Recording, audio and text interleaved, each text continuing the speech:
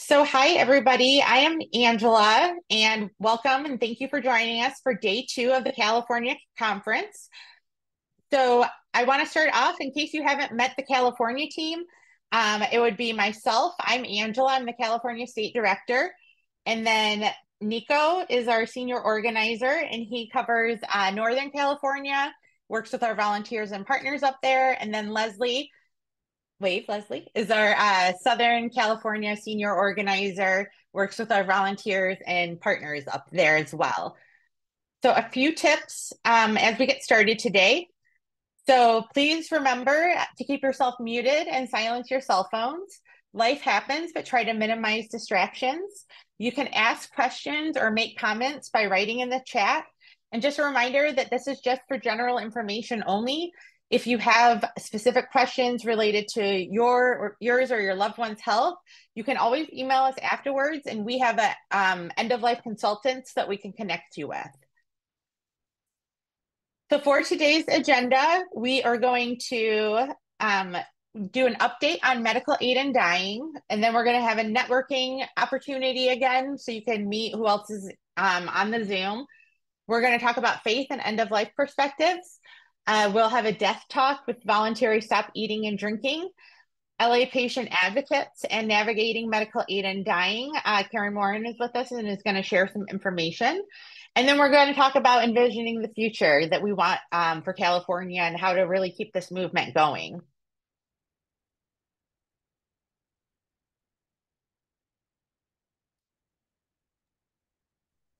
Hi, everyone. So as we get started, we did just want to take a moment to recognize a few of our advocates that helped advance our mission that we've lost in recent years. So I want to start with Andrew Flack. Andrew was a teacher, a hockey fan, an advocate living with advanced cancer. He used California's End of Life Option Act and passed away on November 16, 2022 at the age of 34. He spent his last year advocating for medical aid and dying in his home state of Illinois, where his family lived and where he wanted to return. But because he wanted the option of medical aid in dying, he stayed in California. He worked to build awareness about this compassionate option as a storyteller through his blog and podcast, and as a proposed intervener in the 2022 lawsuit that attempted to undermine the California End of Life Option Act. I had a few phone conversations with Andrew, and the thing that I most remember is he always just lightened the mood. That's something that after I talked to him, I always felt better. So that's something that I'm always going to remember of Andrew. And next up, I want to talk about Alina Hammer, who I know a lot of you work closely with. Alina was a community and political activist living with lymphoma and a brain tumor. She fiercely advocated for patient-directed care and medical aid in dying. She was committed to living and dying on her own terms. She was also the action team leader for the Santa Cruz Action Team and a valued member of CNC's LGBTQ+ Advisory Council. She passed away peacefully in her sleep. And Alina, again, I worked with her closely for many years, and every time I worked with her, she always had such a great spirit. And I know she touched the lives of a lot of people, and we continue to remember her.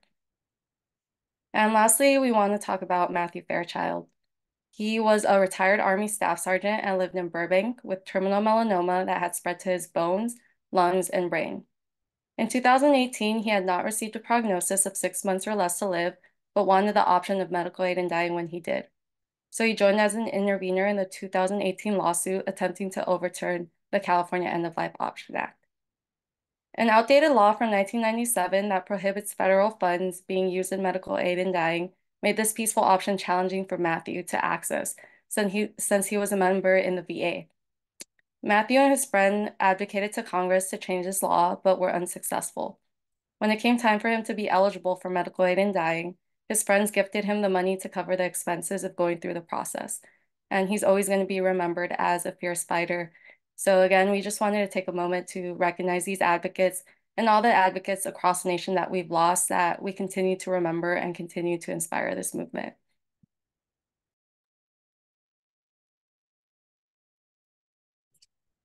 And then most recently, Jose became an advocate with Compassion and Choices. And I'm going to share a quick video that he wanted to do before he died. So just one moment.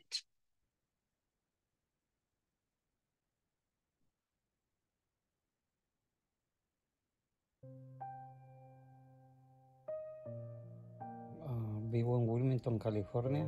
Oh, estoy en hospice. Ya ahorita casi no me puedo levantar de la cama. Traigo convulsiones cuando le pega calentura.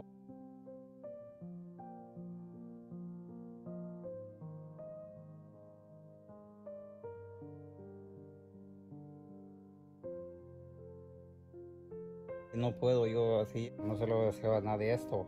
Ya no tengo cura yo. Y me pusieran lo que me pusieran de medicamentos y todo eso, eso no me iba, no me iban a ayudar.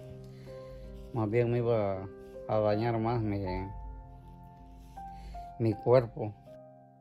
Yo ya estoy preparado para esto. Lo bueno es que hay esta opción para uno, porque tanto sufrimiento, dolor.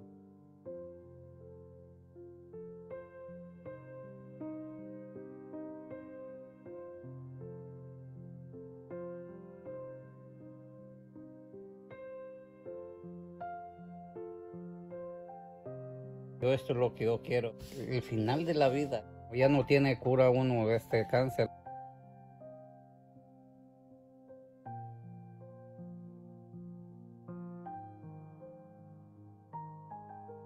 La última cita que tuve con el oncólogo, la doctora me decía, no, que estoy bien. Le dije yo, no, pues yo no estoy bien, yo no me siento bien. Y yo digo, pero ¿por qué no apoyarme? Que yo te estoy decidiendo. Si tú ves que yo no tengo cura, ¿por qué me quieres seguir poniendo más tratamientos? Esos tratamientos a mí no me ayudan en nada. Entonces ahí fue cuando ya me transfirieron aquí y ya pude yo llegar a este punto ahorita, casi como estoy ahorita.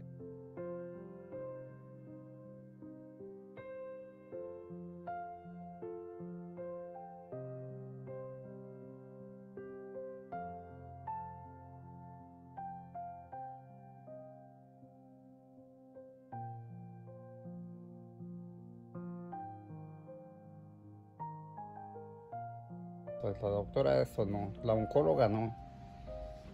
Eso nunca, más bien me decían que eso no, que aquí en California no era permitido, más bien así me decían siempre.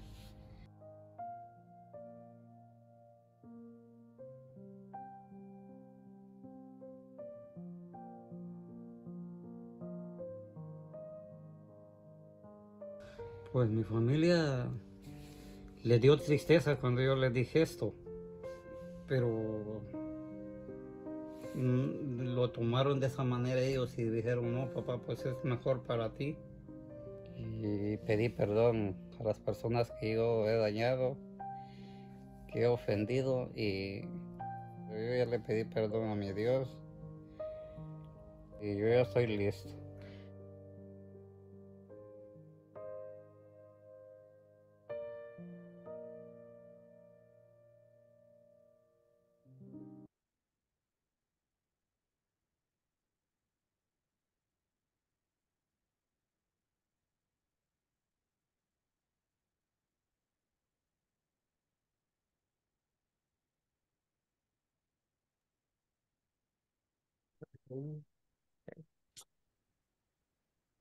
So, Jose passed away peacefully, surrounded by his children and loved ones a few weeks ago on March 31st.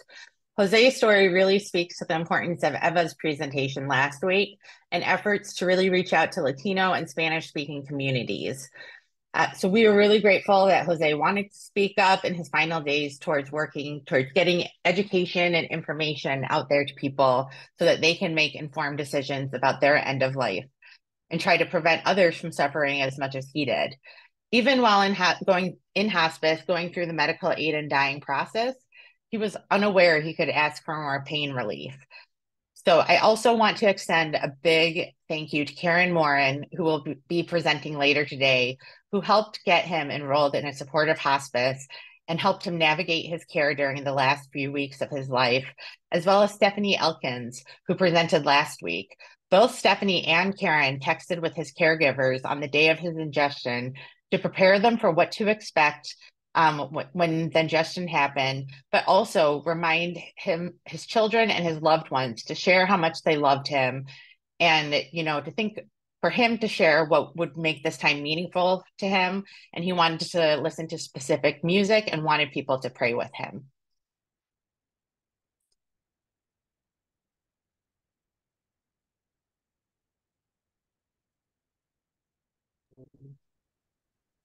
So we also wanted to recognize our advocates who have been doing this work day in and day out for decades and celebrate their achievements.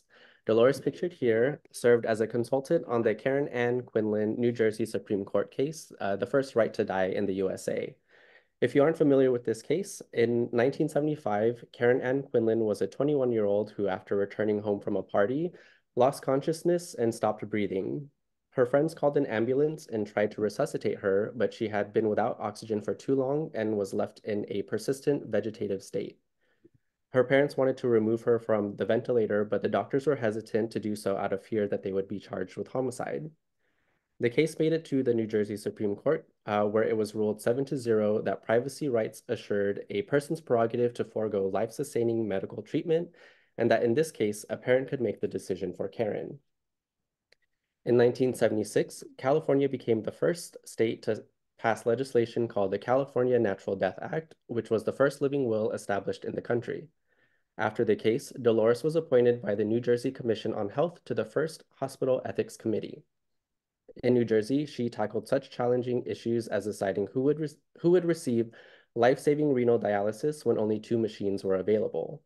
She was appointed and served on various national healthcare boards, including the American Cancer Society, American Heart Association, and the American Association of Nurse Executives. Dolores was also a founder of the New Jersey chapter of the American Association of Critical Care Nurses. Today, Dolores volunteers to teach a class on end-of-life options to older adults through the Renaissance Society of Sacramento, among other activities. We are so grateful for all the work Dolores has done for this movement and lucky to have her on our team. And she's also on this call today. Thank you, Dolores. Yes, thank you, Dolores. She is a mover and a shaker for sure. So thank you for all the work that you've done over the years. So I just wanted to give a quick snapshot of the latest California End-of-Life Option Act report. So every year, the California Department of Public Health issues a report where they will say how many unique doctors prescribed medication, how many people received a prescription, and how many Californians had self-ingested the medication. And then it also provides other information such as how much, what was the terminal illness that the person had requested it for, and then what is their age range, what's their education level. So we get some information from that. So what's important about this most recent report is that this was the first report that came out after that SB 380 had been enacted, which was the improvement bill for the California End-of-Life Option Act. So we saw that there was a 47% increase in the ability for people to access medical aid in dying, which we really attribute to most likely was caused from there used to be a 15-day waiting request from when you could make the first request to your doctor to the second request, and that has been now shortened to a minimum 48 hours from when you make the first request to the second request. And next, Nico. And I also wanted to share that the California Department of Veterans Affairs, so CalVet, also adopted new regulation around end of life that will help protect terminally ill veterans partners. So initially, this had been introduced by a state senator as a bill, and then CalVet decided that they were just going to go ahead and change the rules internally. So previously, again, due to that concern with the outdated federal law from 1997 that prohibited federal funds from having anything to do with medical aid in dying, CalVet would evict both the veteran and their spouse or domestic partner if the veteran chose medical aid in dying, which often, would leave the veteran who was dying feeling like their loved one was now going to be homeless if they chose this option. So now, as effective last year, if a veteran chooses medical aid in dying as their end-of-life option, their spouse or partner is protected and cannot be kicked out of the state veterans home for this reason. Additionally, last year, after years of not having any clear guidance, the California Department of Social Services released their California End-of-Life Option Act policy, stating that all residents living in assisted living facilities, in addition to a few other adult care facilities, have the right to take their medication in their home and cannot be evicted for choosing this option. Next, Nico. So over the last year, medical aid and dying bereavement support groups have really started coming up as a result from hearing from loved ones that chose this end-of-life option, that they were experiencing unique differences from others in bereavement groups. So to my knowledge, I think there is, like, off the top of my head, there's 3 in California, and then there's a few others across the country. So mostly they're online and they're free and available to those who are grieving from a loved one who used medical aid and dying, no matter where you live in the United States. Next. So this past fall, a free medical aid and dying preparation group began in response to also hearing from loved ones in these bereavement groups. So loved ones reported not feeling fully prepared and educated enough on what to expect and what to do the day of ingestion. So again, because of this outdated law from 1997 that prohibits federal funding from paying for medical aid and dying, there's a lot of confusion through Medicare about how much hospice staff can be involved can support a patient during this process. So most hospices that are supportive will try to help the loved ones, but still require staff to leave before the ingestion and not return until death. So members from these bereavement groups have shared that they didn't feel supported, that they didn't have access to a space where they could ask questions, that they didn't feel they were fully prepared for what ingestion day looked like, and that they weren't guided and reminded to say all the things such as I love you and thank you and goodbye to their loved one before ingestion. Next. And then in Last Flight Home, the award-winning filmmaker Andi Timoner shares her family's journey of celebrating the extraordinary life and navigating the intentional death of her father, Eli Timoner, who died on March 3rd, 2021 at age 92 after availing himself to the California End-of-Life Option Act. Andi has become a huge advocate since for medical aid and dying and has partnered with us to host multiple screenings, followed by panel discussions in California and also across the country to let people know. Worthless. I know. Hi. Can you guys mute people, please? To help with campaigns across the country. And then in Washington, D.C., they also held a screening of this, followed by meeting with legislators to advocate to repeal, again, that outdated law from 1997. Next slide. And then, so just some key information to take away. So California is the only state that has a sunset provision to its law. So this means that it will go away on January 1st of 2031 if we don't get it reauthorized. So I do want to just put it on your radar that we will need help and support to go back to the state legislature. And we're hoping to get it reauthorized, but also to remove the sunset provision and make it a permanent law here in California. And then, as you heard from Kevin last week, ever since the California law had been enacted, there have been attempt after attempt to try to chip away at it or overturn it. So again, this is pretty specific to California. There's one other lawsuit that I know that challenged the law, and that was in New Mexico. So we will continue to keep defending this law. And then we're always looking for people to volunteer to help share information about medical aid and dying and other end-of-life options available in your communities. If you do want to get more involved, we will send out a link in the follow-up email that you can fill out. And that is it on my end.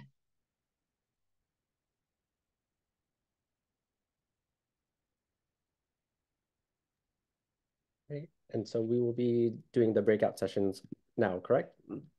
Yes. So we can go into a breakout session for 5 minutes. And if you all want to talk about, something that you learned last week or something that you're interested in learning about today, or just chat amongst yourself, and we will come back in 5 minutes and go to the next presentation. When you see the breakout section appear on your screen, just click it to enter your breakout room.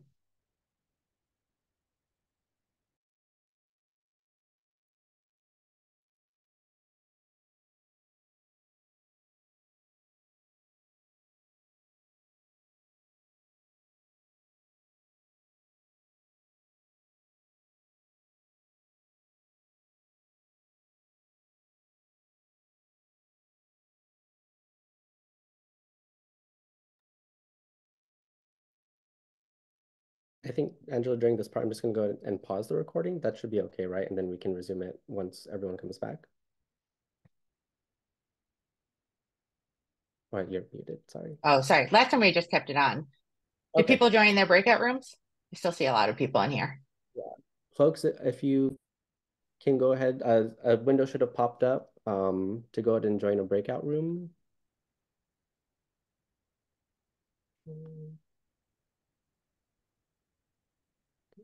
Here.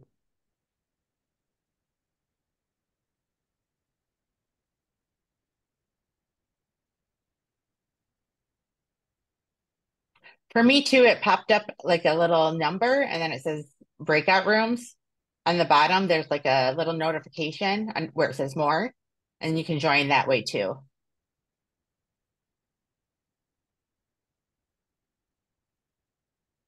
Or we can just chit chat here.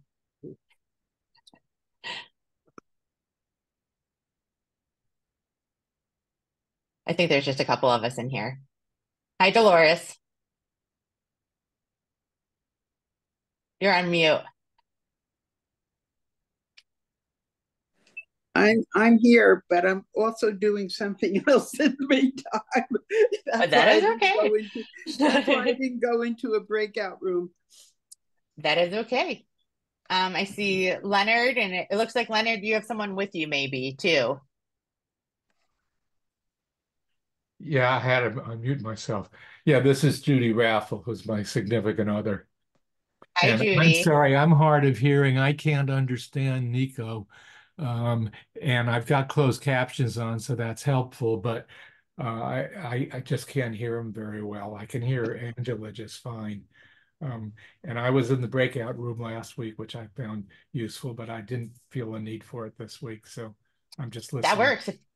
You can do whatever you want, you guys. This is, I won't call on anybody else then. And tell that you give talks about it.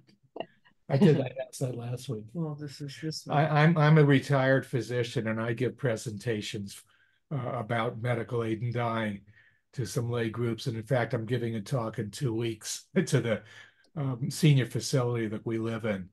And so Oh, nice. I'm just getting updated. Yeah. I actually We talked have to Karen Moran on the telephone a couple days ago about which hospices are supportive and which are not. So I'm very interested to hear her talk later this morning. Yeah, we also have materials too. If you don't know, if you didn't know that. Yeah, I've got them. I just got Okay. I just got a packet sent to me by Leslie of brochures and that I'm going to be passing out. Okay, great. Yeah, just want to make sure you're ready. So Am I off talking? Am I on? nope, or... I can hear you. I can mute you though, Dolores. Can I ask you a question? You know about that healthcare facilities are supposed to put their policy on medical aid and dying on the website? Mm-hmm. You know that, right? At least in California. Yeah. Well, I've been checking, and only like Kaiser has done that. UC Davis has done that. The big medical centers have done that.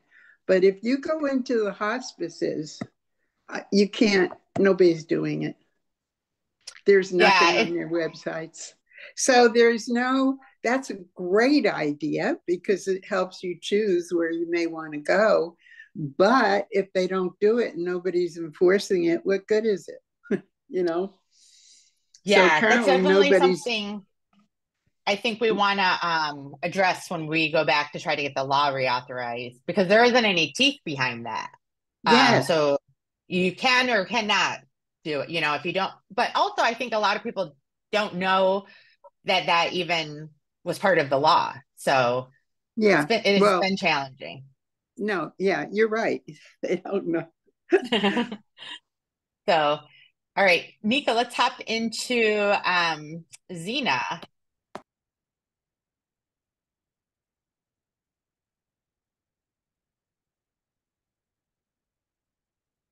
Hello, everyone. My name is Zena Regis, and I am the Director of Faith Engagement at Compassion and Choices, and I'm so happy to be with you.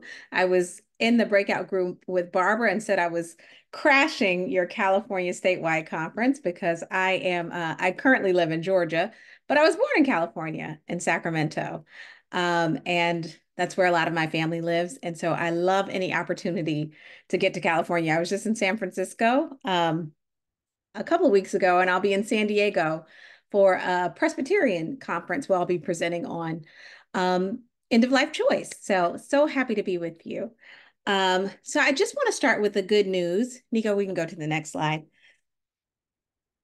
Well, maybe I could. That one of the comments that I get a lot when I am presenting about faith issues, or actually not presenting, but just sending out emails or social media posts, is people say, why are we doing so much at Compassion and Choices around faith? It's the religious people who are against our movement. And what we are finding is that that's not true. 67% of people of all faiths support medical aid in dying. And we have the breakdown: 70% of Catholics, 59% of Christians, of all Christians, 53% of Protestants, 70% of people in other religions. So we have a lot of support among in our faith community. And so really harnessing that support has been so important. Even people who have across levels of observance, 55% of people who attend church weekly support medical aid in dying, 76% who attend church monthly, and 82% who attend church seldomly or never. And so what I'm finding that is that those numbers are just going up. The more that we educate people about our movement, the more those numbers go up, because often it is just simply people who don't know or who have been misinformed. And we can go to the next slide. And so as part of that, we have a Faith Leaders for Compassion group. And the goals there are to empower faith leaders to best serve their congregants as they face end of life, and to recruit and prepare other faith leaders to present workshops, provide legislative testimonies, conduct meetings with policymakers and community leaders. And what we really have found is that so many people want this information because often people go to their faith communities before they go anywhere else to talk through these things. And so empowering faith leaders to really have all the resources that they can to have these conversations has been such a huge part of my work. And so I'm so grateful for the Faith Leaders for Compassion who really are always talking about these issues. We just had an event last night in Illinois where it was a panel of diverse faith leaders talked about how they theologically talk about these issues. If somebody says, you know, life is sacred, so that's why I don't support medical aid in dying, or only God can take and give life, so that's why I don't support MAID. How people are able to respond and really talk about their theology. So our Faith Leaders for Compassion do a little bit of everything. Write opinion pieces, attend a lot of faith-related and community-based conferences, speak about end-of-life issues, provide education and support to other faith leaders on an individual basis. And I have just really been surprised by how I've been in this role for exactly 2 years, 2 years this month. And I've just been amazed by how open so many faith communities are to talk about these issues. Nico, we can go to the next slide. And so this is what I wanted to talk a little bit about, what we've learned about in these 2 years that we've had a position dedicated to faith outreach. That first, and informed, and here goes my door. I hope my dogs aren't doing too much. I am going to close my door. I'm so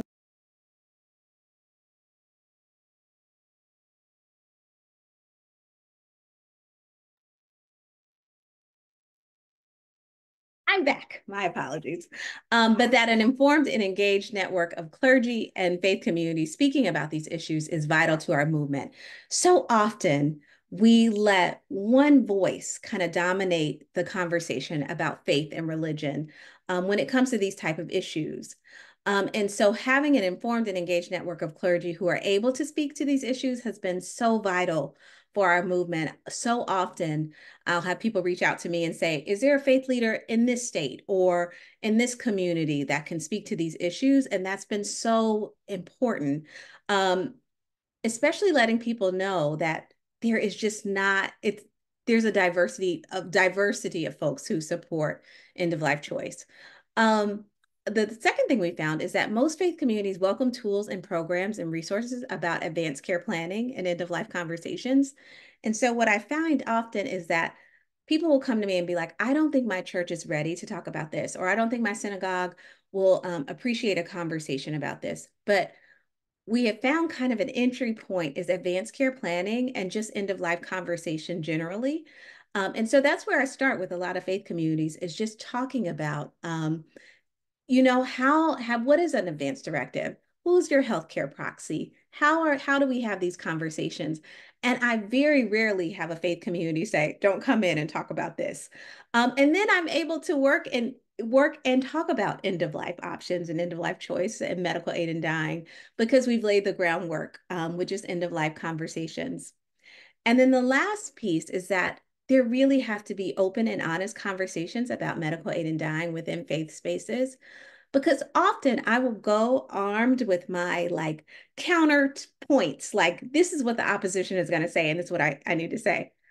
And so often what I find is that it's just misinformation. So I really don't even have to have counterparts. I just have to really talk about the legislation as it is. I have to talk about the safeguards. And people are like, oh, I didn't realize that. Or they just realize that they have had misinformation about the law, or just about the movement in general. And so that has been a huge part of my work, is just countering this misinformation and giving people space for strong feelings.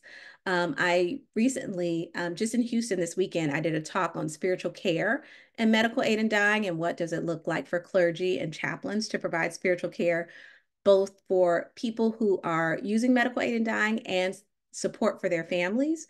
And that was just such a great place. And I had a woman who actually lives in California tell me that her mother used MAID. And she said, like, there were just so many spaces where I couldn't go to talk about it. I loved that Angela spoke to the, more preparation groups and more bereavement groups. But we just had a wonderful open conversation in that space about kind of the just the attitude she faced, and how she didn't get a lot of grief support. But by her experience, she's been able to share with people and support people going through it. And so that has been such a huge part of our work in the faith space, is just making space to have these conversations and really elevating voices within these different communities to talk. Very quickly, I don't want to make sure I don't take up too much time, but we have a Catholics for Compassion initiative. And so it's a group of really engaged Catholics who are doing a lot of work around these issues and trying to just spread information about this in their faith. And so that has been a wonderful group that we've just initiated. And so look for more information about some upcoming events that they are doing. We are also starting a Jewish Leaders for Compassion group to talk about these issues, because there's been a lot of interest among our Jewish supporters about how do we talk about this in Jewish communities. And so it's been a very, very energized group to talk about that. And so we welcome more and more voices to talk about these issues. We realize that faith can be a tricky topic, but it's also a really, really diverse and rewarding and enriching topic around these issues. And so if you are interested in learning about more about it, I'm going to put my email in the chat. Or if you would like a presentation at one of your congregations, please let me know, and I'll coordinate with this team to do that. And I know we have a little time for questions if people have any questions.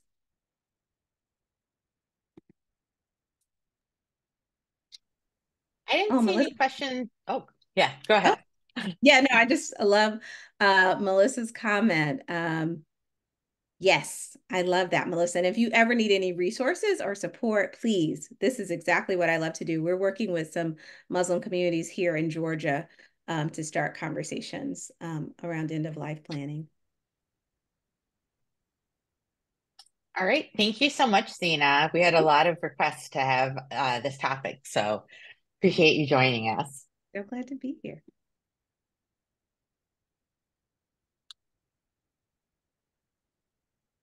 All right, next. Yeah. Oh, we'll go ahead and move on to our next. The bereavement group. Who are they? So next we're going to have Mitz and Marcia are going to talk about death talk, and this is going to be like a death talk. So take it away, Mitz. Thank you, Angela. My name's Mitsuo Tomita. I go by Mitz. I'm a retired family practice physician. My career is at Kaiser here in San Diego. And a number of years ago, I was and I still am co-hosting a Death Cafe with Frank. Frank's a 93-year-old retired Navy officer. And the two of us have enjoyed doing these Death Cafes. But the rules of the Death Cafes is that there's no agenda. And I wanted to have something that had an agenda. So as a spinoff from the Death Cafes, I started these San Diego Death Talk meetups.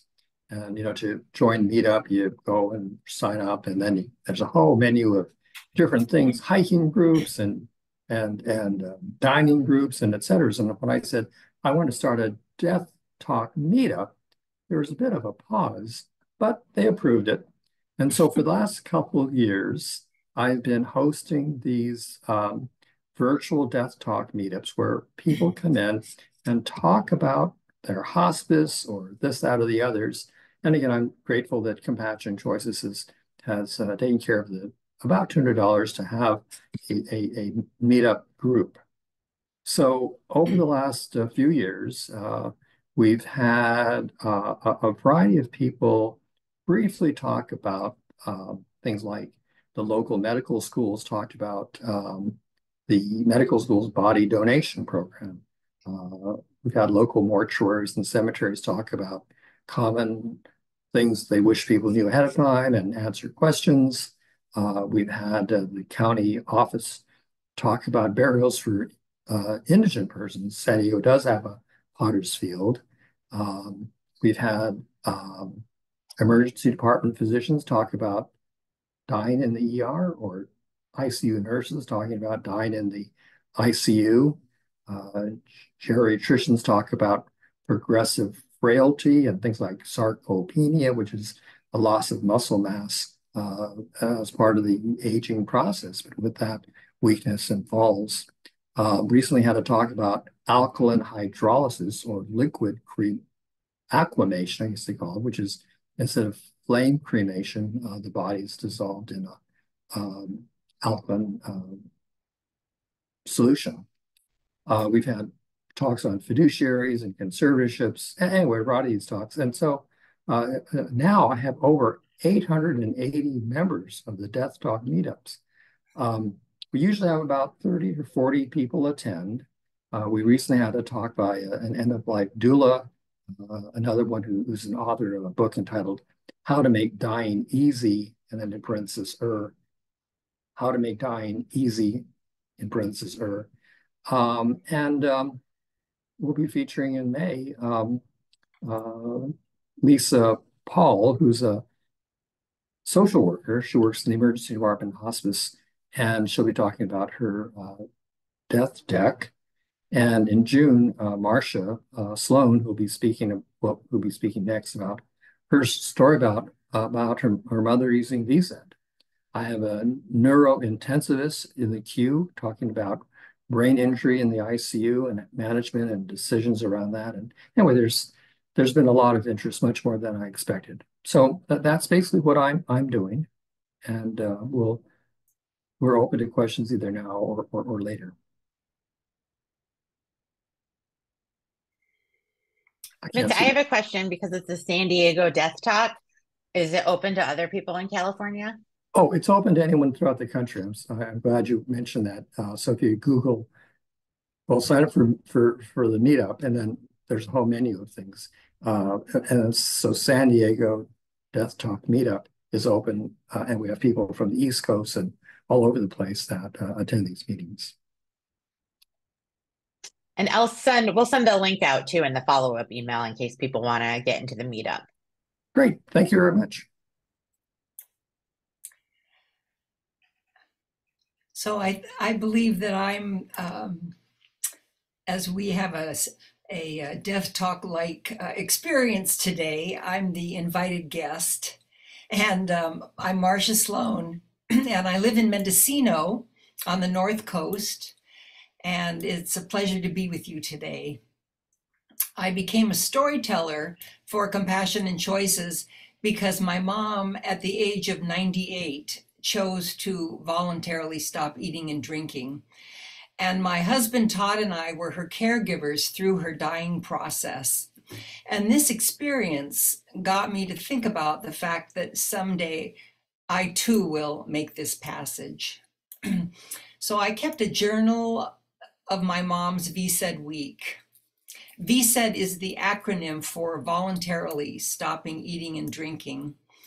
And I'd like to tell you a little bit about her experience. And Nico, maybe for my mom's story, you can bring the picture back to me. Great picture of my mother and I there on Kiji Island. My mom's name was Opal Sloan, and she was born in 1918. She was practical, organized, curious about people and places, and always interested in learning new skills and expanding her horizons. And the way she planned her death was entirely in keeping with how she lived her life. In her late 80s and early 90s, my mom said many times she did not want to keep living if mental or physical challenges compromised the quality of her life or made her unable to choose how and when she wanted to die. And at the senior residence where she lived, she joined a meditation group, she read about death and dying, and took advantage of the resources available through Compassion and Choices, all leading to her decision that when she felt it was her time, she would voluntarily stop eating and drinking. In her late 90s, she started having more physical challenges. Carpal tunnel syndrome made using her computer and holding her fork more difficult. Her appetite was decreasing, her weight was dropping, and she could see that soon she wouldn't be able to leave her apartment. So it was not a surprise when, at the age of 98, she announced it was time. My father had died 27 years prior, and I was her only child, and my husband Todd and I were on board to help her die the way she wanted. We set her VSED start date for 3 months down the road, which gave my mom time to finalize her affairs and get organized for her VSED journey. For her memorial announcement, she wrote, I have lived a long and happy life and feel I have come to the end of it. I'm thinking of my passing as a new adventure, wondering what will happen. She'd recently seen her doctor, who had written her a diagnosis of failure to thrive. And when she asked him about VSED and how long the process usually takes, he estimated 2 weeks to a month, perhaps less for her. As it turned out, my mother's VSED journey took 7 days. She did not have a 6-month terminal diagnosis, and the local hospice could not provide care because of that. But she had the round-the-clock care she needed from me, my husband, and several relief caregivers. She had the support of the nurse at her facility and the commitment of her doctor, who prescribed sedation and anti-anxiety medications and signed the death certificate after she died. And most importantly, my mother had the strength of her own resolve. On her first day of VSED, my mom said that for several days prior, she had been eating less and not missing food. She said, I'm telling myself I don't need food and I don't need this world. And that day we enjoyed looking through family photos. On day 2, she experienced dry heaving, after which she felt better and slept and rested. And on day 3, she seemed back to her old self, and she was concerned with whether her cable TV provider had discontinued her service. And I played music CDs, and she especially enjoyed slow, spacious piano without a regular beat. And several days later, I played my cello for her as she drifted off to sleep. In the course of the week, Mom came up with several hand signs in the event she could no longer speak, signals for yes or no, and tracing her mouth with her finger when she needed her lips moistened. On the evening of the 6th day, eyes closed, she traced her lips for the last time, and the next morning she took her last breath. Before she undertook the VSED process, I couldn't imagine that anyone could dictate their death so much on their own terms. But she did it. And from how she described what was happening to her that week, dying felt no better or worse than how we sometimes feel in the midst of life.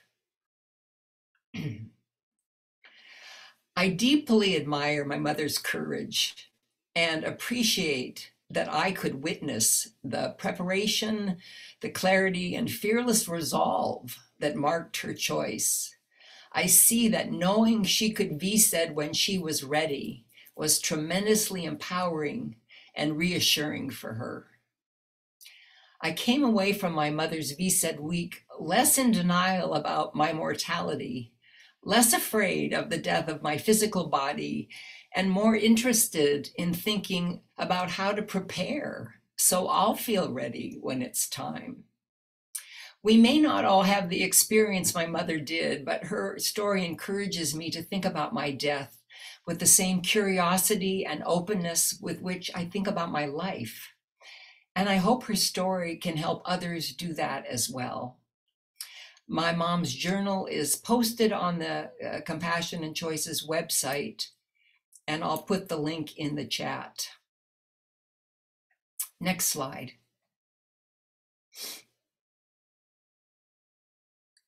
In the last couple of years, since my mom died in 2017, I've shared my mom's story in several Compassion and Choices webinars. And Angela, I want to thank you for the opportunity to learn more about VSED and include some information here about VSED, which is highlighted by my mom's story.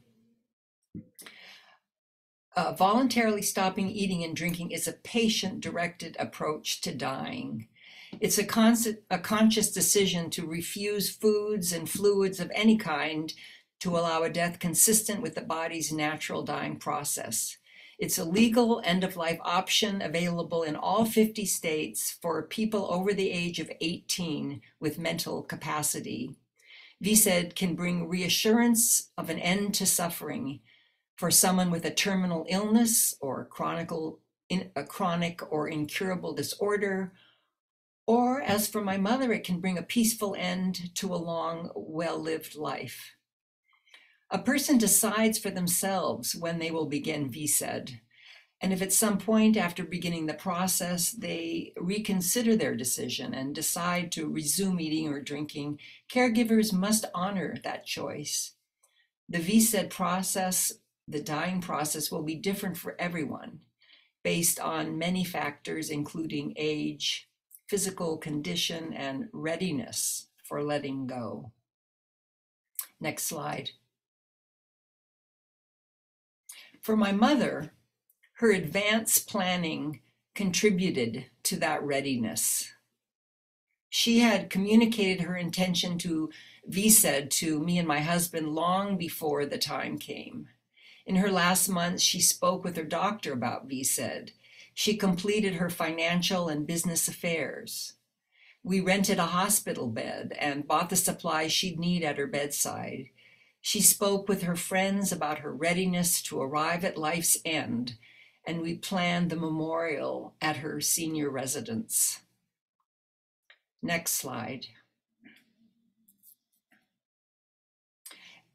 Advanced planning involves communication, with family, friends, physician, care facility, hospice. A person cannot be said alone. They will want to discuss their wishes with their family and loved ones. For someone residing in a care facility, they will want to discuss their wishes with the nursing director to make sure they have their support. Many hospices support VSED, but it's good to call the hospices in your area to see whether they would support VSED. VSED is legal, but not every institution is supportive of this choice. Nor can the VSED process be undertaken alone. Once the dying process has begun, a person needs 24-hour support from a team of family, friends, or paid caregivers. They need ongoing hospice care or oversight by their physician. And to help coordinate the process, many choose the services and support of an end-of-life doula. Next slide.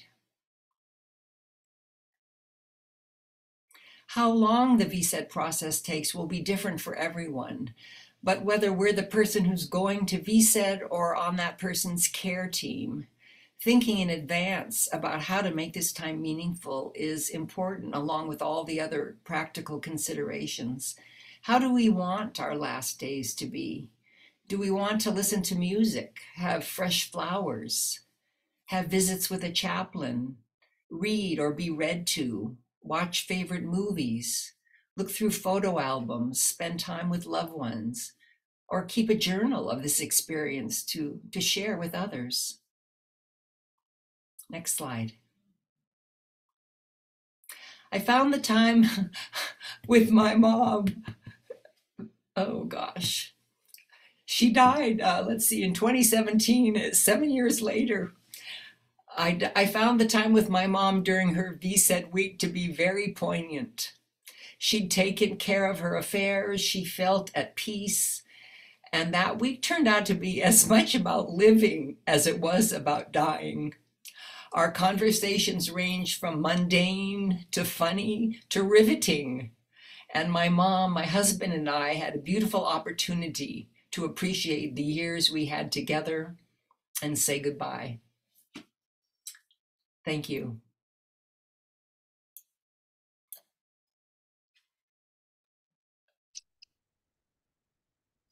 Thanks, Marcia. I didn't see any questions in the chat, but if you have questions or comments, please feel free to put it in and we can ask Marcia. And Marcia, again, I want to thank you so much for sharing your mom's story. I know it can be difficult, so you do such a beautiful job of doing it. So we will share the link to your journal for your mom. That will also be in the follow-up email so that everyone can read it. And I've told Marcia, I am a runner. I'm a long distance runner, so I'm always hungry. And really reading her journaling about her mom's story made me really kind of understand that this can be such a meaningful experience. And I've since talked to several other people who have had a loved one go through the voluntary stop eating and drinking process and just said like how wonderful it was that they were all able to, get on the bed together and be with each other through that last couple of days. Somebody did ask, how did medical physicians support your mom's end of life care? Do you want to answer that, Marcia? Yeah, the doctor, my mother's doctor, who had seen my mom, within 4 months or so, 4 or 5 months before she decided to VSED, wrote the needed prescriptions for the anti-anxiety medications and then for morphine. And the nurse at her care facility helped with the with the communication with the doctor, and we picked up the prescriptions. And so he made it all possible, really, because the two of them were huge support to us.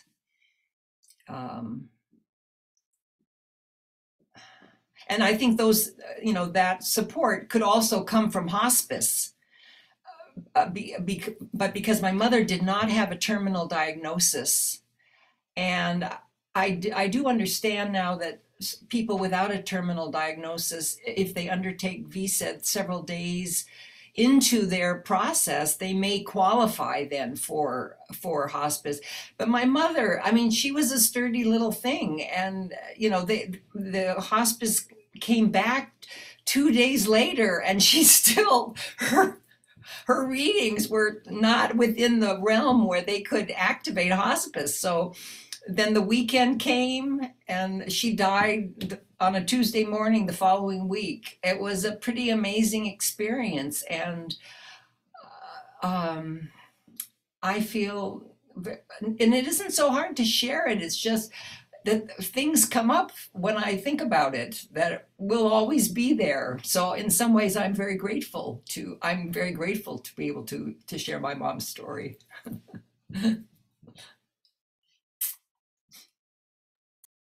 Thanks so much, Marcia. I didn't see any other questions, just a lot of people thanking you for sharing your story and looking forward to reading the journal. So thank you again, Marcia. I love hearing your story over and over again. We can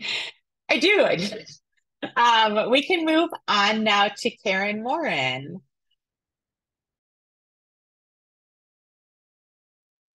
So I can't unmute myself.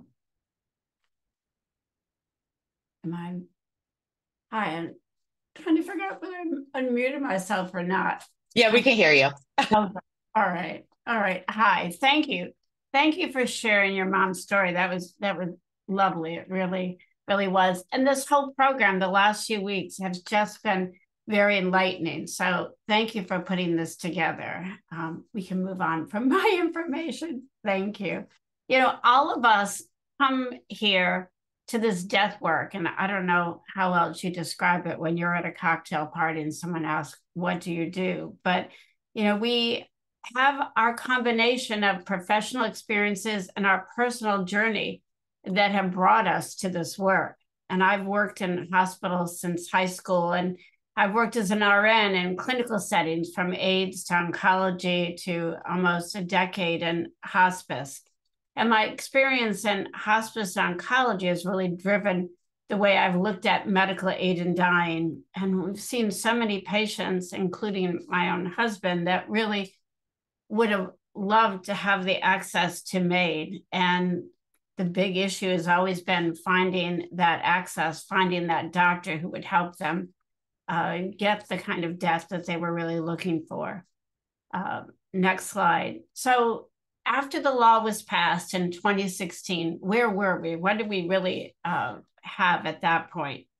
As we used to say in our CNC PowerPoints, was one thing to have a law, another thing to be able to access it and use the law. But everybody knew we had medical marijuana in California. There was no worry about that.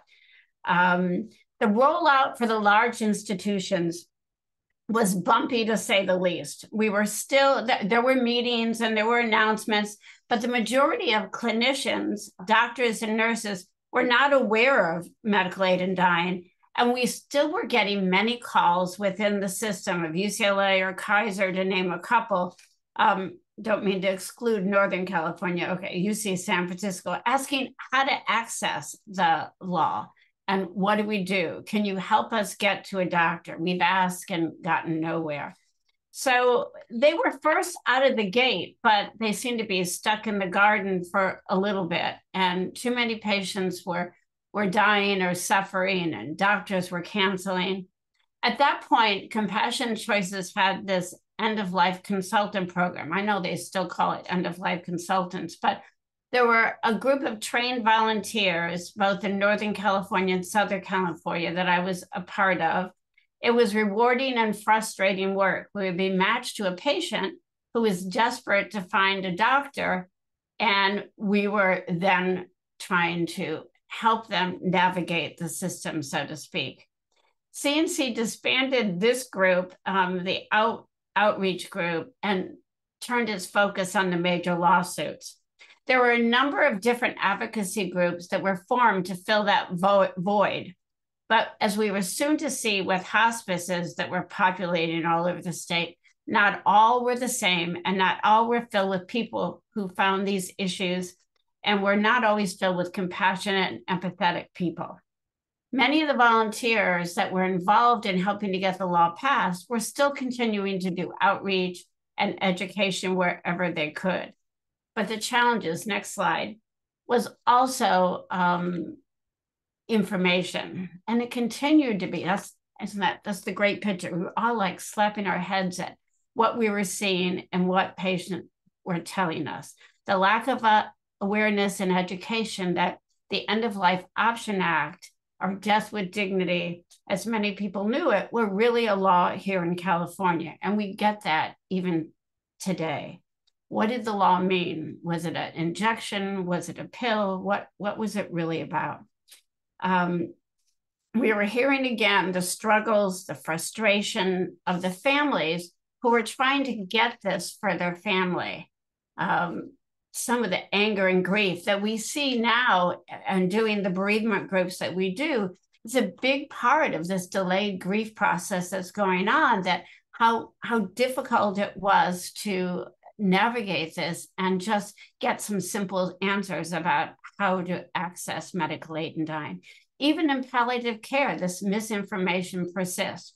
One of my most recent patient families explained their frustration and getting medical aid in dying for their dad. They have been asking for weeks. While he was an inpatient at a Southern California hospital, neither the clinical nurses, the doctors, the residents, the care managers, the discharge planners would give them any information. Even referred to palliative care, the doctor there alluded that either he didn't know or it was something that he really couldn't talk about while the patient was in palliative care.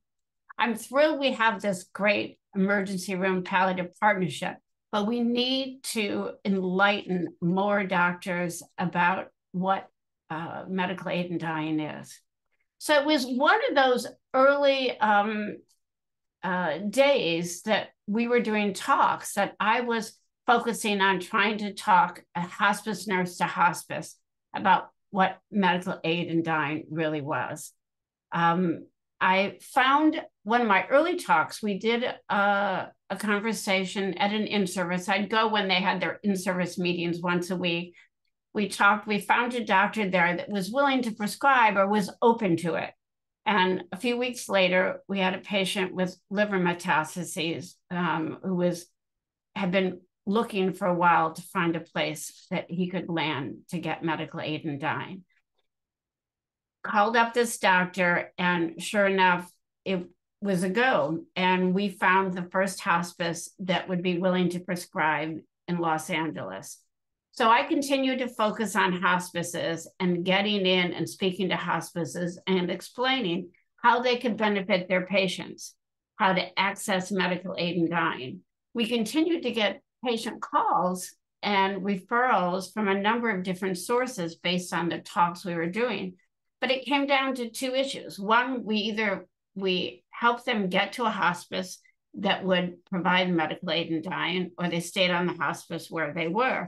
And many were so sick, going doctor to doctor and visit these places was just impossible. And one of the best things that came out of COVID was this growing acceptance of telemedicine. Many of the patients that were saying when they were asking for medical aid in dying, even when they were able to discuss it with their primary medical doctor, they were always told, oh, we'll refer you to hospice. And they got a name of a hospice. Now, again, these medical doctors, we never knew if they even knew if the hospice they were referring to supported medical aid in dying or not. Take UCLA, look at their extensive website on medical aid in dying. It goes into how to think about it, how to discuss it with your family, all the different issues. At the very end, you'll get a little blurb on hospices, and it mentions maybe 4, maybe there's 5 there now. Almost all of them won't even discuss medical aid in dying. Only one will consider themselves supportive. So it continues to be a big issue today in 2024. Next slide. So the clinical education gaps are still there. And we all know some of the things that patients have told us. Oh, you've got to go to ethics committee to get that. Or there isn't any hospices in LA that offer, or San Francisco for that matter. Right now, I think there's 5 in LA that we're referring to. You need a special course, the doctor would say, and I don't have time to get that information. Or the hospice says, okay, I had one patient recently who called 3 hospices. He had a whole list of questions I had given him. And so he knew right away where he wanted to go. And then every 2 weeks they were repeating, oh yeah, we'll help you with that. We'll help you with that. And the very end, they said, oh, we'll get you to the social worker. Next slide. So as we were beginning to take some patients in, what was really impetus to form LA Patient Advocate?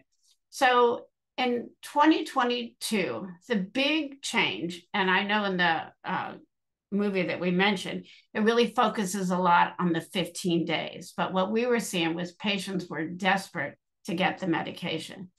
The time went from 15 to 48 hours. And often as I walked in the room, it's like, what? You don't have the medicine with you? So next slide.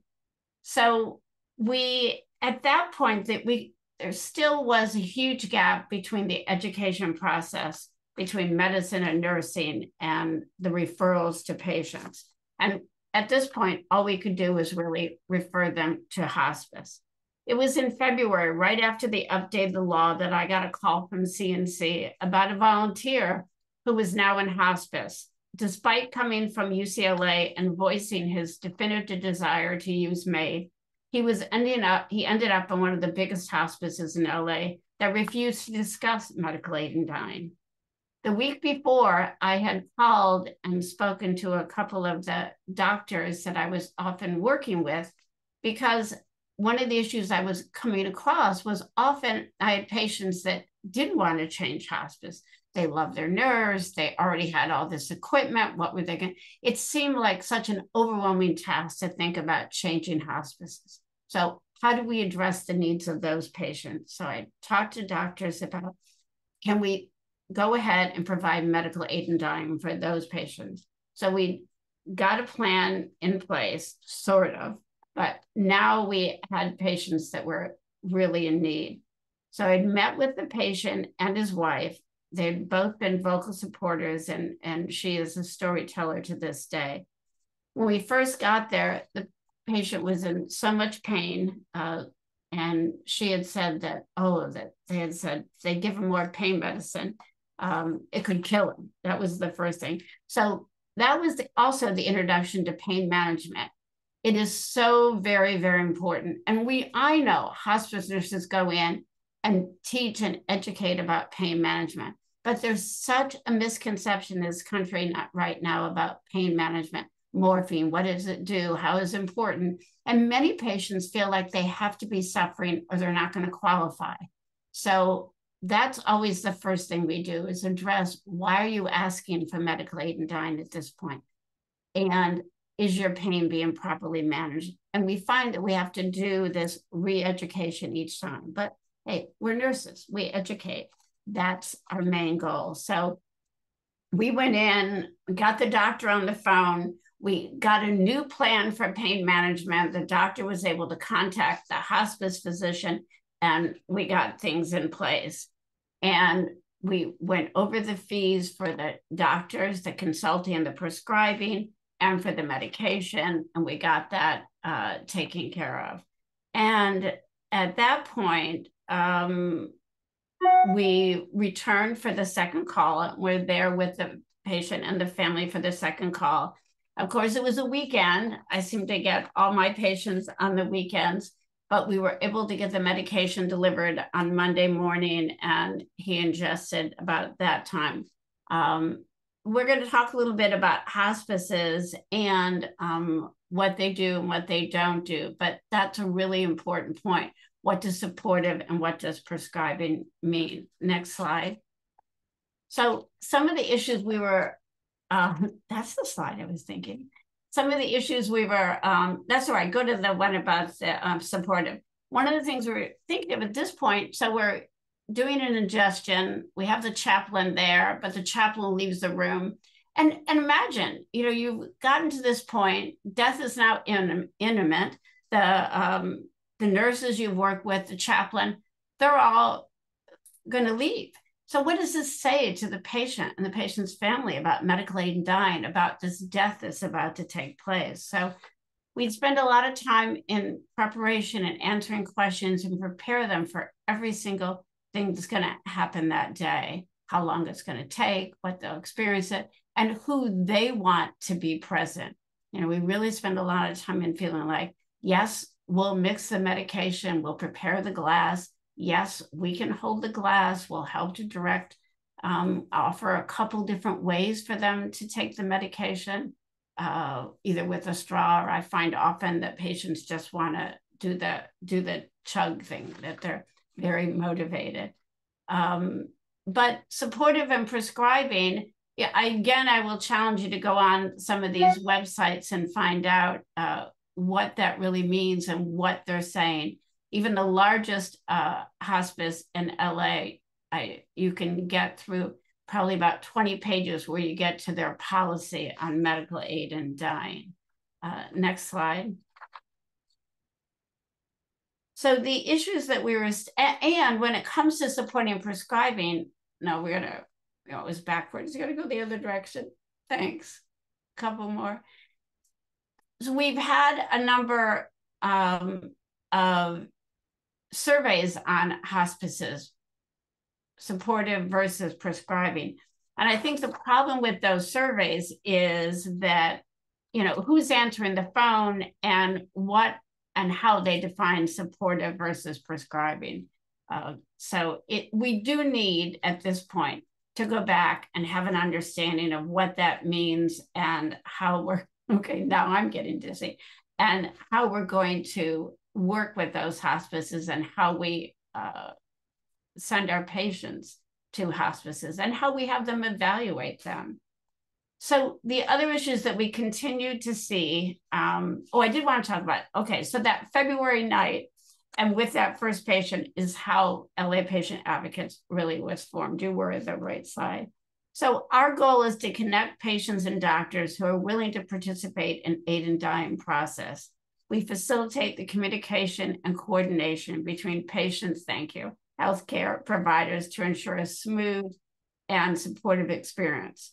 If this extends to the hospice, and probably 90% of our patients come through hospice referrals, we want patients to be able to stay on the hospice they're comfortable with and get medical aid in dying. I had an instance where I had a director of nursing of a couple of hospices called me, asked me a number of questions about what we did and how we did it, what doctor, what pharmacy. So we went through the whole thing, and I was like, oh, okay, all right, we'll get back to you.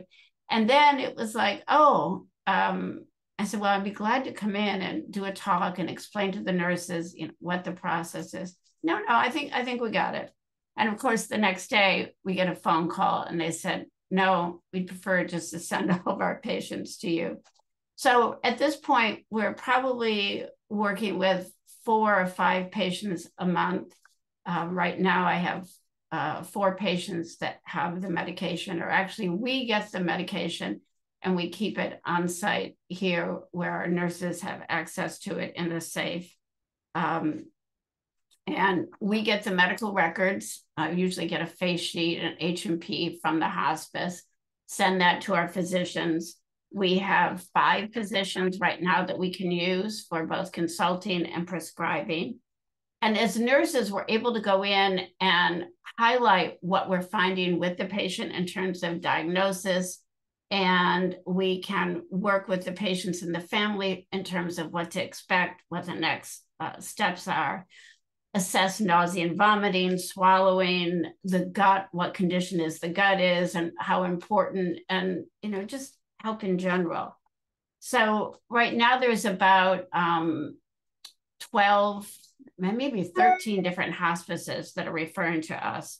We have 2 nurses, and I'm actually probably bringing out a 3rd nurse tomorrow, meeting with them. So, and it's been good because we are available. All these doctors, all these nurses are great. We're available on the weekend. So again, I find that patients are just so desperate and they've been looking and searching so long. When they finally get to us, we're able to make it happen, usually work within the 48 hours or 3 to 5 days. So patients are able to access it, medical aid and dying, when they want. We stay in contact with the hospice all through the day of ingestion. Usually we text the nurse or the care manager, but 9 times out of 10, as a nurse, as an RN, I can pronounce the patient and I'll work with the family during that bereavement, and I'll usually destroy any meds on site. And, oftentimes hospitals say, well, we already have an RN there, why pay for another one? So, and we continue to do staff education and in-services. Many of the hospices I'm going with, I go quarterly to talk to the staff as they come in and out. Cost, we work very hard to keep a very lean operation here. There are a number of physician groups that are also doing this, but we have been able to keep it really just above what our services are. Medicare doesn't provide, or private insurance, and that's why a lot of our families, it's important that we're very open on the very first visit, that what we have to pay our doctors and what the meds. We surveyed all the pharmacy. We have a great pharmacy now that fills it right away for only $380. So that's been a big encouragement.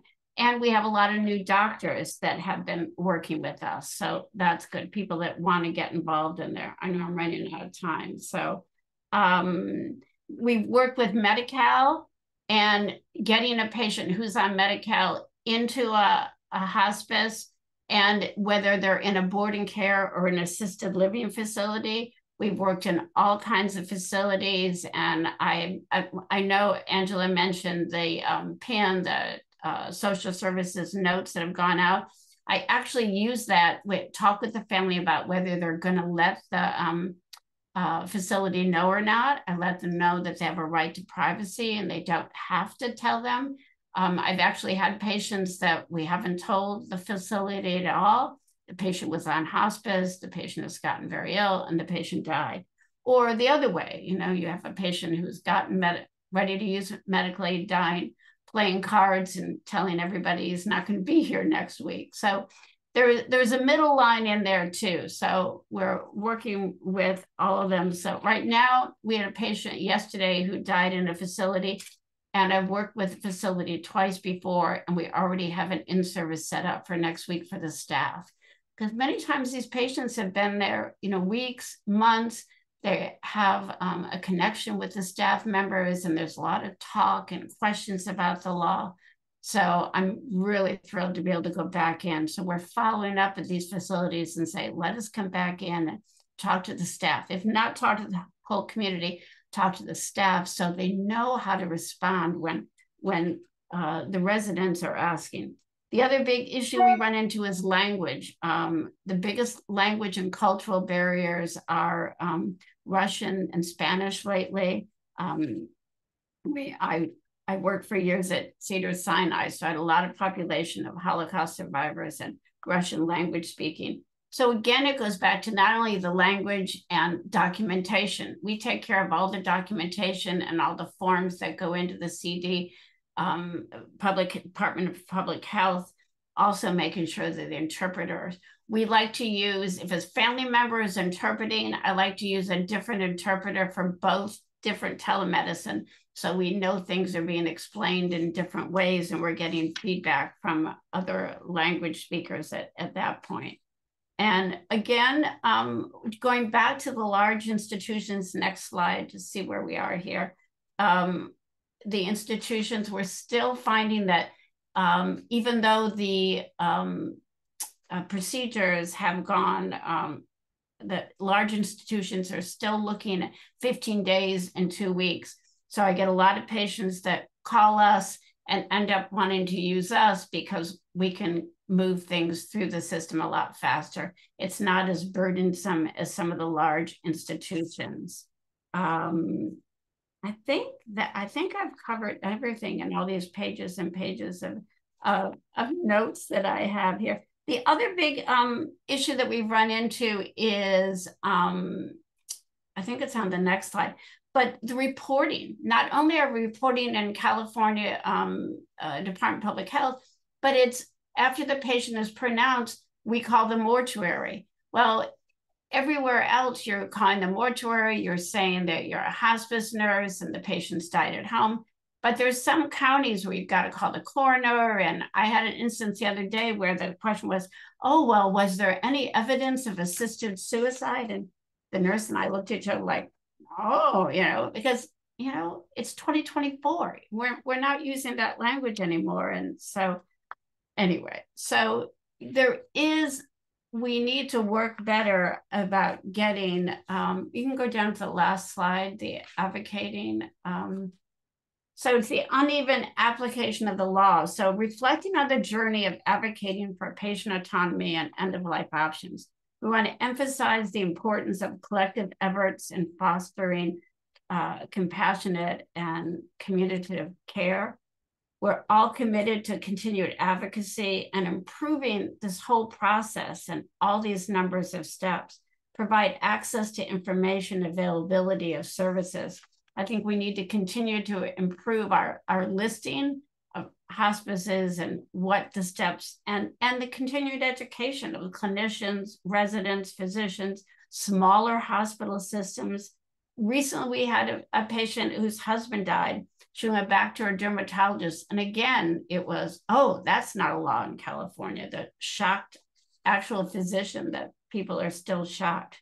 We need to commit to maintaining the ability to use telemedicine, both to accommodate dying patients and their schedules, but also for pain medication for dying patients. Our political partners, we need to continue to make that bridge. So we're updates on law and reporting and establish a reliable system for reporting those that are not within the law. I've had times where I've gone into facilities and both myself and the family members have been accosted by the facility for what we were attempting to do with the patient. That patient, we actually moved out of that facility to a board and care, and he never took the medical aid and dying drug. But we need to do better, and we can do better. And I know with all of us there, we will do better. Continue to educate for the alphabet soup of facilities, continue to support our conferences, ACMAID, the nursing and doula groups, and other patient advocate groups. So thank you again for allowing me time to say my piece here and appreciate any questions you might have. Thanks, Karen. You're so knowledgeable. There are two questions that I see so far. So one question was, is it a standard prescription? Is it the same for everyone? It's pretty much standard now. We call it DDMAPH. So it's a combination of drugs. So I didn't get to say that. So the patient within, I always say 3 to 5 minutes. It's really 3 to 10 minutes, depending on whether you're using the oral or rectal. We can use oral, we can use a feeding tube, or we can use rectal. But in each of those areas, it's the patient who begins the administration. So if it's a feeding tube or rectal, we fasten a tube and a large syringe that the patient has to use. And often if we know we're going to use the rectal route, I'll leave a big syringe there with the patient, maybe put a little bit of oil in the stopper and let them practice. So they know. We talk a lot about this window of opportunity that as patient continues to decline and their strength is going, that we want them to be able to have the strength to either push the plunger or to be able to drink the medication. So we talk about this powder that we reconstitute with some apple juice or water. And everybody wants to know, and you have to say it over and over again, what's the volume and what's the thickness, so that they can practice during the lead up to the ingestion day. and they can feel comfortable knowing that they're going to be able to swallow it. Thank you. And then another question is, do you only work with people in LA or all over California? No, I just say I live alone. I have an electric car, so I go all over. So I'll go wherever. Yes, we go as far south as, well, now there's three of us, so we could go all over Southern California down to San Diego. But yes, I've been known to go to Northern California. Thanks. All right. Thank you, Karen. And now we just have one last breakout room. If Nico, you can set that up. If you all just want to get together, if there was something that really caught your attention today, if you can think about, if there's a way that you can get more involved in compassion and choices, even if it's just educating yourself more so that you can have a better end of life experience. However you want to get involved and help try to grow the movement. And if there's ideas too about how we can make improvements to the law, like I said, we have to go back and get it reauthorized. So Nico, go ahead and enter the breakout room.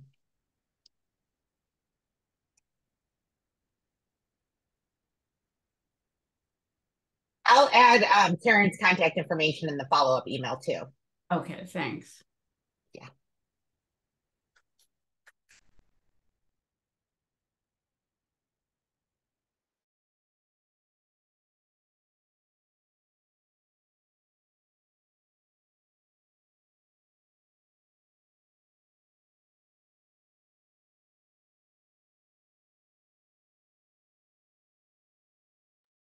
For this one, I also did 5. Is that okay? 5 minutes? If not, I can do it sooner. Oh, you're muted, sorry. Yeah, you can bring it back at 29 after. 29, okay.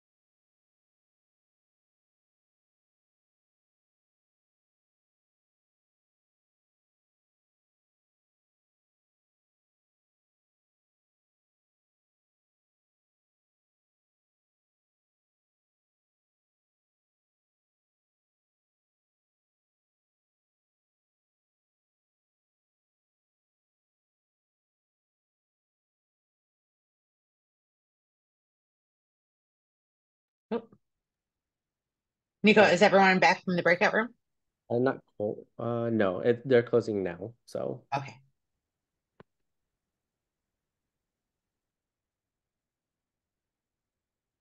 Oh, we needed more time. Oh. I wanted to just say something real quick if I can. Rose, Yeah. You were starting to say something, and it might be something to pose to Angela or others offline if you're comfortable, but just about the registry related comment you got cut off on. She's muted, but I don't mean to out somebody. Just there was a comment made regarding the fact that if you're requesting medical aid in dying, you may be subject to being put on a registry or some sort. Is that anything anybody has heard of or knows about? No, I'm looking at Karen more. Like, Do you want to respond? Yeah, it's always a depression question. There's always, when you look at the forms that the doctors have to fill out, and I send my doctors a list of the questions so they know they've checked them off. And we've always, as nurses, have gone through those questions. So the depression is a thing that, are you depressed? Well, if you have cancer and you've been in treatment for 7 years, you haven't met a patient that wasn't depressed or depressed knowing they're going to die. But that's not what's caused them to ask for what they're asking for, and I've had patients that were bedbound for a year and never took the medication, and others who just recently, were bedbound, and, to them that was so everybody's quality of life and their, version of autonomy is going to be different. Someone was asking in our breakout about, does a medical professional have to be at the bedside? And no, in the beginning, there were a lot of patients that were taking the medication that we didn't hear about. And we get a lot of calls, City of Hope, UCLA, where the patients and family have the medication, but the patient doesn't want the family touching it. The patient doesn't want the family be the one to hand it over. I think there's a lot of anxiety about, I don't want my family to feel like they've done this. So, we've gone in a number of times just to be the person there that day, to be in the background, to mix the medication and support the family that way. But when you say what's bedside, I like to have the patient drink the medication and then, get back and be, a bug on the wall and let it be the family's experience, and and give them some ideas of what to do and make sure they're hearing their voices at the end and all. But in terms of medical professionals, the paperwork asks, was the doctor or was a trained medical professional there? But that can be anyone that knows how to safely handle the medication. And, it's about saying like, this breathing or this color change, or these are the things we expect and are normal. And that's why working with doulas, and, I wanted to mention about, homeless people. We've had people that didn't have a place to take the medication or didn't know where to go. Sometimes someone's living with someone, but they say, no, that's not going to happen here. So we need to work on those networks. We have our RN group and our doula group and things like that, so we can find those resources. I have to help people get a place. Okay. Yeah. And Karen kind of got to it, but there isn't a registry, but your doctor will they do have to fill out these forms, and that's what they submit to the California Department of Public Health. Yeah. But that is not like information that I can Google your name and see if you're in there. It's all anonymous information. So it's all anonymous. That's where the data comes from. Yeah. Yeah. Yeah. And Laura, I'll call on you in just 1 minute. I do want to just point out, I'm fine with staying on longer, but it is after 1:30 if anyone has to leave. Where did Laura go? There you are. Laura, go ahead and take yourself off mute. Oh, I was just going to respond to the registry too. In New Mexico, which is another state where it's legal, you are in a registry for that reason, because they want to know how many people have elected to do this, but it is anonymous. Yeah. Yeah. Yeah, the forms that we submit do ask the name and the age and the diagnosis, but the way California government works, I have a hard time feeling like they keep track of any names. There's very little they seem to keep track of. And the times when I've reported facilities where we've had issues or problem, nothing's ever come of that either. So, I don't have a lot of hope for some of that, but. Can I ask a question of Marcia Sloan? You mentioned about morphine. Was your husband in pain? Is that why he was, I don't know if it was morphine was being used for pain or being used as a sedative value and when he did the VSED? It was my mother. Excuse me. And, it's been so long since you talked. I forgot already. Excuse me. Yeah, it was my mom. But, And please, Angela or Karen, I am not a nurse, but my understanding is that, a couple days before she died, her bodily processes are beginning to shut down, and so it's emotionally disconcerting. For which the anti-anxiety medication is there, and it's also your body processes is shutting down, and it's a time when you want to have morphine. And I do remember maybe on that a day or maybe just the night before she died, the nurse said, you don't want her to wake up anymore. Because it's the end of her life, it's the end of her body, and the morphine is not going to make it a painful experience. So I think it's so important to remember that morphine doesn't cause the death. The patient is dying, whether it's cancer or cardiac or whatever the diagnosis. The body is shutting down, as you say. And so a lot of my early teaching is on, even when I ask, are they still eating? We stop eating because our GI system is shutting down. And, morphine is great for the lungs. My patient the other day had pneumonia. His lungs were in difficult shape. So breathing was so painful. Morphine really helps to ease some of those accessory lung muscles to help make breathing easier. But it also helps with the pain when people have all this severe cancer pain. So you let them know it's okay if they're not eating, okay if they're not pooping. But we need those things to happen because in California and all the United States, we have to use the GI system for the medication. So we need those receptors to help, pick up the medication and get the medication into the blood system. A couple of the drugs work right away to put the patient in a coma, and the other drugs stop the respiratory and cardiac activity. So the more you can explain and the more different times you can explain, the more prepared the family is for the ingestion day. Yeah, and I think too with VSAT, it's the end of life. So whatever is happening is going on at your natural end of life, breathing is going to become more difficult. So that's what you're getting that palliative care or hospice care usually for. Yeah. Yes, but it's not the morphine that causes death. Even it's like, oh, they gave the last dose. No, it's the disease.